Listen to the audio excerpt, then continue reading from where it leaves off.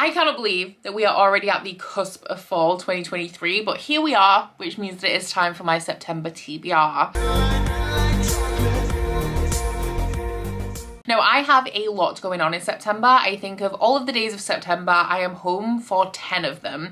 And because of that, I know that I'm not going to get the most reading done. I do have 8 books that I'm going to be talking to you guys about today, and my goal is to get through half of them. 2 of them I really need to read in the month, and even though they're both, like, the majority of the books on this TBR are quite thick actually, they're chunky paperbacks, but I think that 2 is definitely doable.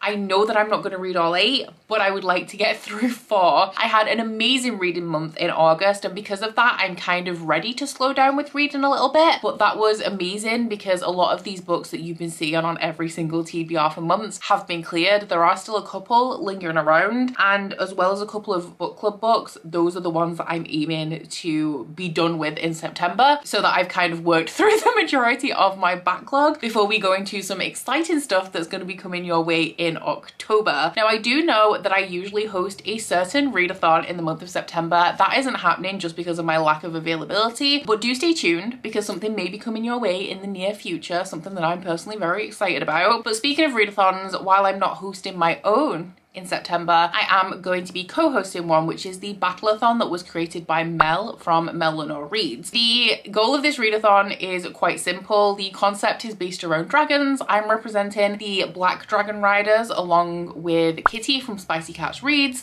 and you essentially just want to read as many 5-star books as possible. So you're supposed to be building a TBR of books that you think you're going to rate really highly, because the higher you rate your books, the more points you gain for your team. Now, each team does have a couple of additional prompts.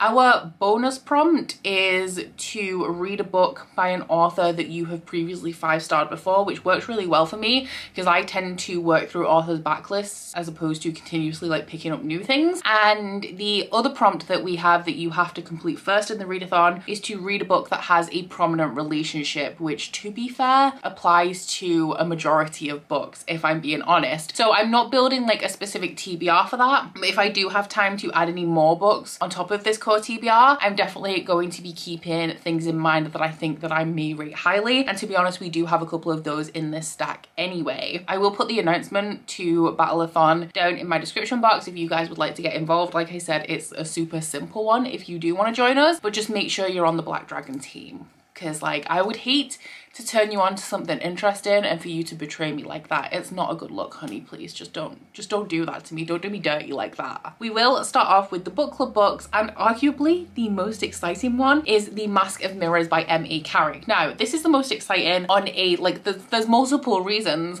The first one is that this is my in real life book club pick for the book club I am going to be hosting during the Rome trip, the Italy trip, that is happening in September. I feel like this has rolled around really quickly. And the other reason why this is exciting is because this is a book that there's a couple like this that I kind of seem to latch onto that I see in Waterstones, and every time I go into Waterstones I will zero in on that book based on probably like the spine or the cover or something. This is one of those books, so I'm really excited to read it, and from everybody who has read it I've heard really good things. This was also a gift from Hannah, so thank you very much to Hannah for sending this one my way. And the reason why I picked it for the book club is because it has an Italian inspiration. I don't know what that is because I haven't started this, and it's one of the books that has a very short vague synopsis on the back. So I'm assuming that this is a little bit of a political fantasy, and it's about a con artist who has come to the city to trick her way into a noble house to secure her fortune and her sister's future. We also have nightmare magic in here and a lot of feuding nobility. One of the things that I'm most excited about with this one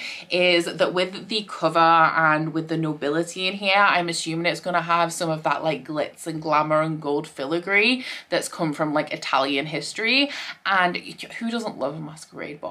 Definitely me, so I'm really excited to get into this one. We then have the 2 usual suspects, starting off with the other book that I definitely will be reading in September. So if I only read 2 books, which is a possibility, they're going to be The Mask of Mirrors by M.A. Carrick and also Best Served Cold by Joe Abercrombie, which is the catch-up book club book for July and August. Now the live show for this is due in the middle of September, but because of the availability of the hosts or lack thereof, this is definitely going to be postponed to hopefully the very beginning of October. I'm going to chat to the hosts and obviously like try and nail down a concrete date, but this definitely has to be read for me in September because I only get back from Italy on the 30th of September and I don't want to be rushing through this for a live show right at the beginning of the month. But this is the first standalone in the first Law universe. If I remember correctly, this one it's multi-perspective again, but one of the main characters that we will know from the first Law trilogy is the father of the Queen, who is the Duke of a different country that we spend the majority of the time in the first Law trilogy. That is pretty much all I know about this, but of the standalones, I feel like this one is going to have a lot of politics in it. I have been told that the point of Joe Abercrombie books is that they really have no point,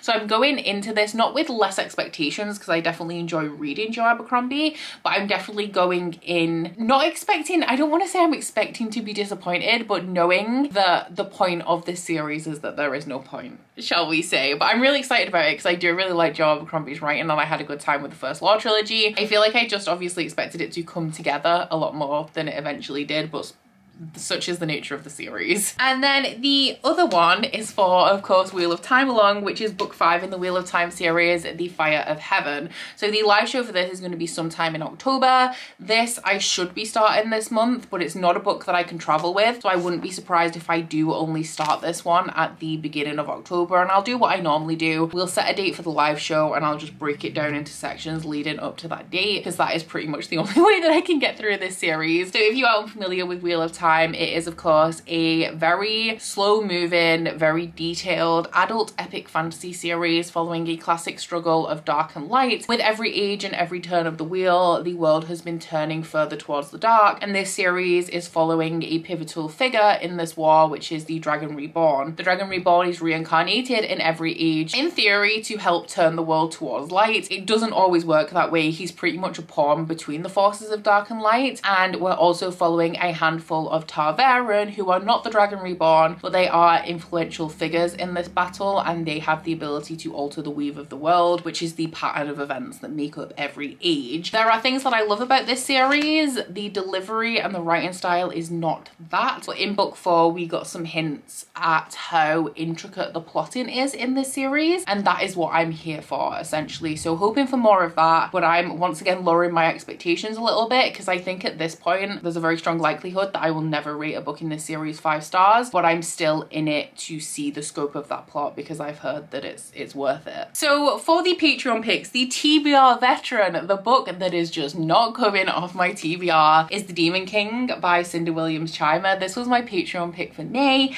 and this one was Brandy's pick. Obviously in August I was predominantly following the prompts of the Magical Readathon, and I was going off my core TBR, like where they were the best fit for the prompt. They were the books that I was reading, and I really wanted to get this one in, but I didn't quite. This one is the first book in a YA high fantasy series that also is an extended universe. Like I know it has at least one spin-off series, and all I know about it is that it is assumedly multi-perspective. It has wizards, it has a princess, it has a magical amulet, and all of that like good classic fantasy stuff. Still expecting really good things from this. I feel like part of my reluctance to read this is the worry that I'm going to be disappointed, because this is a book that I've had for years and one that I just expect really good things from. So I'm kind of worried that if I read it, it's going to like shatter that illusion. But I mean, we'll see. If I manage to read 3 books in September, this book, which is so funny because I've read 12 in August, but if I do manage to read 3 books, then Demon King is going to be the 3rd, and it is one that hopefully, like if it lives up to my expectations, it is one that I assume I'm going to rate highly. My July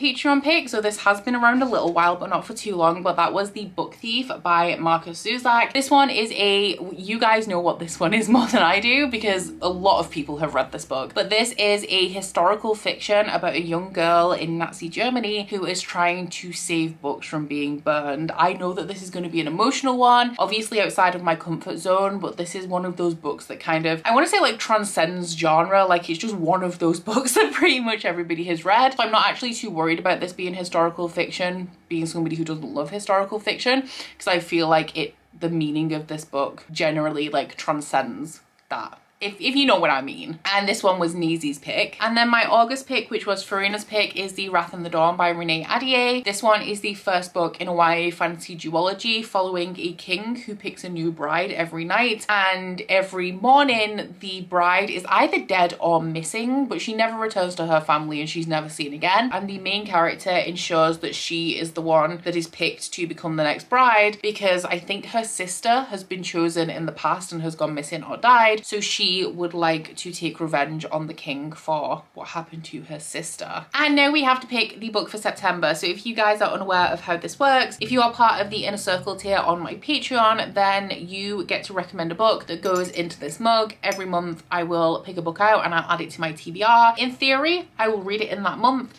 In reality, I will read it in the few months that follow the month that it is picked. I've had a little bit of a refresh in here, taken everything out, shaking it up, added a bunch of new stuff in from my new Inner Circle members. Thank you guys do the most. I've also gone through and taken out anything that's like a duplicate of something that I've read and things like that. So everything in here is nice and fresh, but I do want to try and dig down as far as possible because I've been taking off the top quite frequently because of how full this has been, but we're gonna have a rummage this time. Let's go not quite for the very bottom. We want this one. Oh, it's yellow, which means that it was put in before the start of 2023.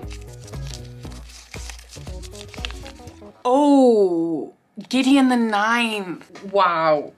Oh, it's right in front of me as well, which is real handy. Is this like the OG? Oh my god, this is like the original Illumicrate copy of Gideon the Ninth, and I think that this is one of the first Illumicrate books that I got. So this one is Ian's pick, so thank you very much. This is one that I have been wanting to get to for quite some time. I am a little bit intimidated by it though, and it's one of those series kind of like Red Rising, The Diviners, Jade City, which is ones that I always assumed knew that I was going to love, and for that reason never really felt a need to pick them up. I mean, The Demon King falls into that category as well, I guess. This one, all I know about it actually is that it is sapphic necromancers in space, which I mean, sign me up. Something that concerns me a little bit about this though is that I know that it is very confusing for at least the first half of the book, and it's one of those where you kind of just have to roll with it. If it turns out that by the end of the book or the end of the series, like, things are becoming clear and there's actually a reason for all of this confusion, then I'm down. But if it's one of those where you just have to keep rolling with it until the ball stops rolling, that's not my preferred method of storytelling. I like a lot of depth, complexity, and logic that's kind of like not necessarily well explained. It doesn't have to be info dumped at the beginning, but where you know that that logic is there and that you will get a good understanding of it by the end of the story, because I really want to understand the world, not just kind of experience a story in the world, you know? So we'll see how this goes. Hopefully I love it. I know a lot of people really do. And once again, this is a great one to be added to my September TBR. Not that I'm necessarily going to get to it in September, and I actually probably won't, but it is again one that I assume that I'm going to be rating quite highly when I do get to it. And the last book I have to add to this TBR is an ARC, and it is an ARC from an author whose books I have previously given 5 stars to, and that is Swordcatcher by Cassandra Clare. So this one is released in October, although I'm not sure of the exact date, so I do have into October to get to this one, but I would like to start in September. So ideally, if I can read half of this TBR, it's going to be Mask of Mirrors, Best Served Cold, The Demon King, and Swordcatcher. And as you've seen, like, they are all pretty thick paperbacks. So wish me luck. But this one is Cassandra Clare's adult fantasy debut. Cassandra Clare is an author that I have had issue with as an author, but whose books I have always rated highly, and I expect this to be no exception. Cassandra Clare provides characters that you can root for with a really compelling story in a well thought, like a pretty well developed world, and that's what I'm expecting from Swordcatcher. Now, this is going to be the first high fantasy story as well as adult story that I've read from Cassandra Clare, so we'll see how it goes. But this is following 2 characters, both of whom are outcasts, one of which is the Swordcatcher for a prince, so essentially like his bodyguard, and the other one is a physician who is part of a community that is ostracized for its rare magical abilities. So I am going into this one pretty blind, but I'm pretty confident I'm going to enjoy this, because while I have had my issue with Cassandra Clare, I do still really like her books. So this is my September TBR.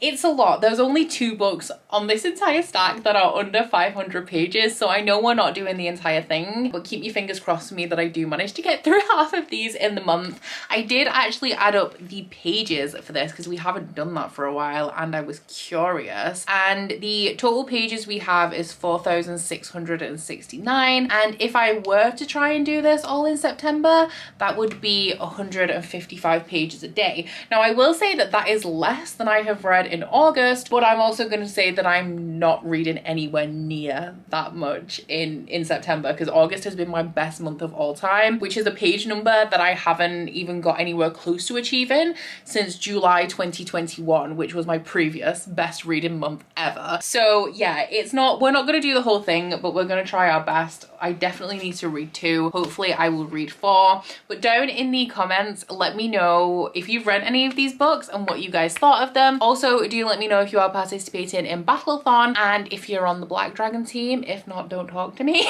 I'm only kidding. But aside from that, guys, please don't forget to like this video if you liked it and subscribe if you wanna. If you head to my description box, you'll find a link to my Goodreads, Instagram and Twitter if you'd like to follow me on any of those, as well as a link to my Bookish Candle website, the Etsy for that, and a 10% off discount code. That's it from me today, guys. Bye. Oh, you bite your friend like chocolate. You say you will go where nobody knows, with guns hidden under our petticoats. We're never gonna quit it, no, we're never gonna quit it, no.